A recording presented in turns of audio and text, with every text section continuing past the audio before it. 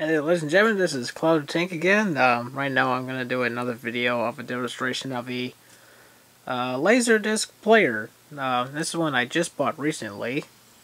This is a Pioneer Laserdisc player model CLD-1190. This one's a little bit more of a high-end type, more for home use than anything else. You'll probably see my other video, which that player is more for commercial use than anything else. It's not made for home use, but it does function like it's supposed to. It just doesn't have all the fancy features. But I just saw this one today at Goodwill store, and I just had to take a look at this thing and actually see if it actually worked at all. And as far as I know it, while I was getting my car repaired, I picked this thing up at the Goodwill and bought it, of course. I also bought some Laserdisc as well, even though these are kind of shitty though, and I can't understand exactly what they are, but apparently these are Vietnamese karaoke discs. This is volume 5 for one of them. There's a second volume of one.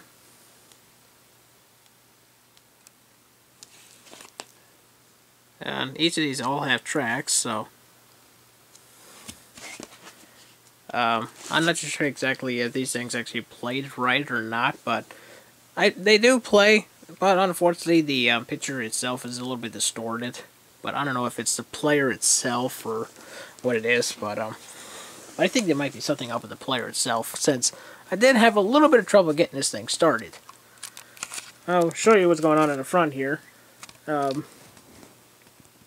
And you can see there's the power standby button, the remote sensor, with the level for the head jack, I believe. So I think it's got its own volume control.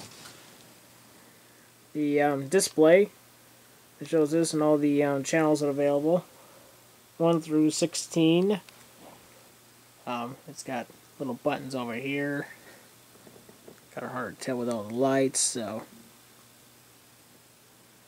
Then you got some other buttons. You got a direct CD, which I'm not sure exactly how in the heck that works. There's a single button right there as well. There's some other buttons right here, as you can see. Pretty basic. There's this thing here, which I don't think this thing functions very well. So, because I try using it and it doesn't seem to function. So, I don't know if it's this thing or what it is, but. When I got this player, I didn't notice until I got home, but you can see there's a big dent on this on the shield itself. So I'm thinking maybe someone dropped this thing or dropped something on it and something, I don't know, and kind of ruined it. But luckily it was just the top and it wasn't too badly damaged. Here is the inside. I got a CD, just a regular compact disc in there right now. And this thing was a pain to get up and running. It was a bitch. I tried a regular Laserdisc to go in there, and the thing would just bound up. So, I think the only reason why it's binding up is because since these discs are pretty thick and huge, compared to a regular compact disc, this thing can't go all the way down. But I'm thinking ahead, there's something dealing with this guy right here being in the frickin' way. This piece right here. I'm thinking this had to do something about it. I'm not too sure. But I ended up taking this centerpiece and bending it back just so I can get this spindle loose. You can see how loose it is right now. But when I tried it before, this thing wouldn't even turn at all. Because this plastic right here was hitting this for some odd reason. I don't know why. Maybe it's a bad function or something. Or somehow, I don't know. Maybe this thing got bent somehow. I'm not too sure. But it definitely will not allow the disc to spin. The laser itself, as you can see right here, moves back and forth perfectly. And the laser seems to work just fine. Just the disc wouldn't spin. So after tinkering with it and trying to get it right, and accidentally stretch these springs a little bit, so I had to bend these things up a little higher, so that way these things stay on here pretty tight. Because they have to be tight, so that way this thing doesn't go too much pressure on the disc. But yeah, so. But yeah, it definitely took me a while to get this thing up and running. It was a royal pain, since this thing was very sensitive and touchy. I tried wriggling some of the wires to try to get the motor to move, and even with this thing taken off, I couldn't get it to spin whatsoever. Not at all. So, I kind of had to do it like a car type deal. You have to jump start it somehow, which is basically take the disc and try to spin it. So, but you can see the tray does come out. So, I'll show you what the tray actually goes back in. What did I do with my remote? Oh yeah. I gotta grab the remote. Grab the remote. This is the remote for it. It's a pretty big freaking remote if you ask me, so. But it does work. I had to replace the batteries in it because it had old batteries in there that were long since dead, so. But yeah. And for one thing I learned for the remote itself, that the injection button right here only ejects the CD but does not put it back. So the way to put it back is unless I hit the play button. I hit the play button, then this machine goes in.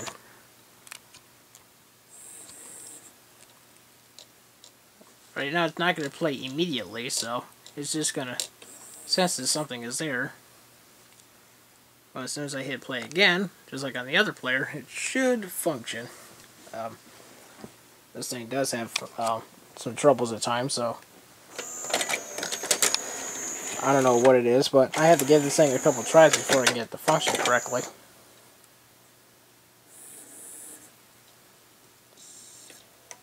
There it goes. Now it's functioning.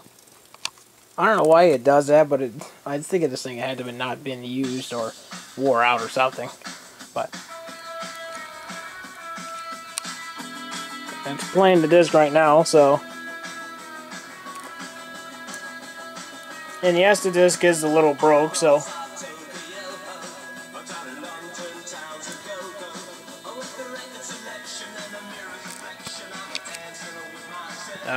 Just the only problem with this machine, it does not skip tracks very well.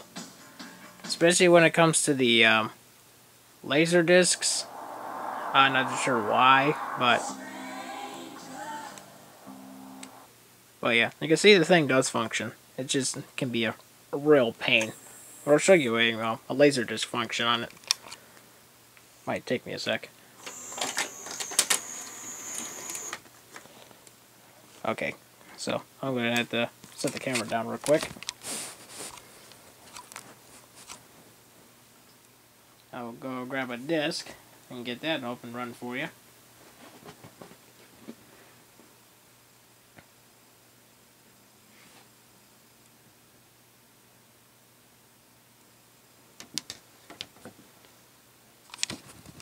Alright, I got the disc now, so there's the disc. We got side A pointing up, so this is gonna be one of those karaoke discs. Well, hopefully we can get this sucker up and running on the first try. Might take me a couple tries to get it right. Oh, there it goes.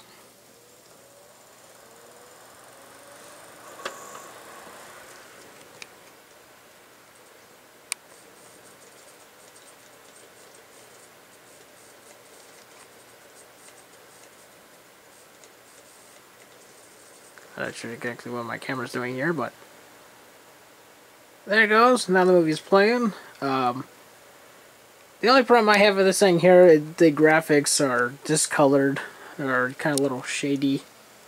I'm not sure if you notice. Once I get some words that pop up on the screen. But you can kind of notice right here what it's doing, so when it generates an image, it kind of does it like a phase or something like that. But then when there's music playing, it kind of crackles, kind of like a record, pretty much. Only it's like a static like crackle.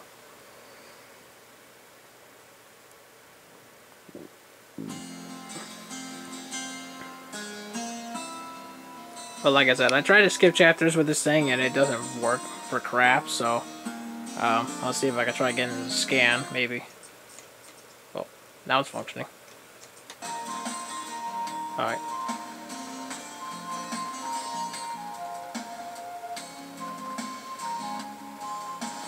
But you can hear the crackling that's going on right there. I'm not too sure if it's the player itself that's causing the problem, or the disc is dirty, or what it is. But I know another thing though. If you accidentally just tap this thing or even bump it, the laser does tend to go on a fritz. If anyone can actually explain why that is, then that might be helpful. So, and also might be to help me if what I can actually do about this crackling sound and the bad video output on this thing. Like I said, I do not know if it's the head going out or what it is, but yeah. I'll stop this thing real quick and pull the disc out. It finally manages to get itself to break. For some reason, when I first got it up and running, the darn thing wouldn't break for crap. It just wouldn't slow the disc down. It just keep on constantly on a flying spin. So, but yeah, you can see the player does work. And a lot of people might be asking, how much did you actually pay for this machine, maybe? Well, I'll tell you on this video, of course. I'm not going to put it in the description, but I will put it down there just in case you want to look it up or check. I paid $8 for this machine. And just to prove to you, here's the price tag for it. $7.99. So, $8 for this machine. And these things usually run about $50 or more, especially for these top-end ones. For some cheap ones, you can get it probably about close to about $30 if you wanted the cheap one, which is basically the same thing that I got in my room in my sister's room right now, stored up. So, but yeah.